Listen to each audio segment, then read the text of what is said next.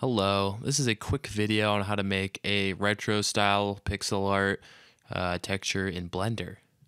So firstly, when you're unwrapping, you want to make sure that you use conformal settings on the unwrap method. I tried with the angle based and it just makes them all rotated, which is not a problem when you're working with high resolution textures, but for pixel art, it does become a problem because a lot of them will be crooked. And then you can sort of rotate out any of your planes as well.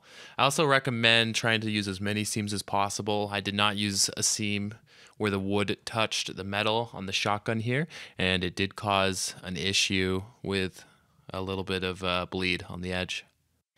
Go ahead and create a new texture. I use the slightly blue texture as a base just because every time I make a gray one, it blends into everything else in Blender, which is also gray. I recommend a size of 64 by 64, but any increment of 16 by 16 in smaller cases, 32 by 32, 128 by 120, all those work fine. That's just what I did for the shotgun. Switch to the texture paint layout at the top and change some of the viewport shading things. I changed the lighting to flat. I changed the color to texture. I messed with the background a little bit, setting it to viewport at a different color, just so I could have like something that's more interesting than gray to look at. And then I also turned on cavity at the bottom. I turned off ridge, and then I just turned valley down a little bit. That helps with differentiating your texture at the beginning, because when you set it to flat textures, you don't really have any lighting to differentiate different points on the shotgun, so that helps with that. To make a custom brush, just click new on the brush settings when you're in texture paint, and then go down to the texture options and hit open.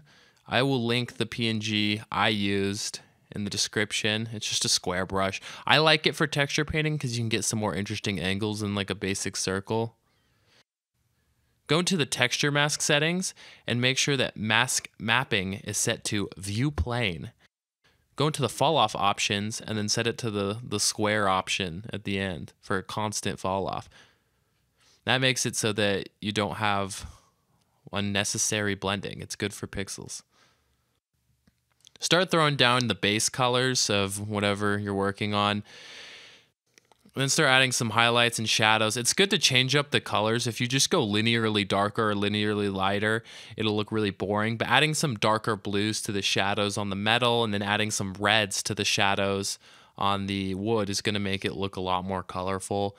I personally am using a drawing tablet where I set the strength enabled, so I can do a little bit of blending with the drawing tablet. I also do not use the radius enabled just because it makes it harder for me, but you can do this with the mouse as well. It just might be a little bit harder to get some of that blending. You're going to have to do some more manual mixing.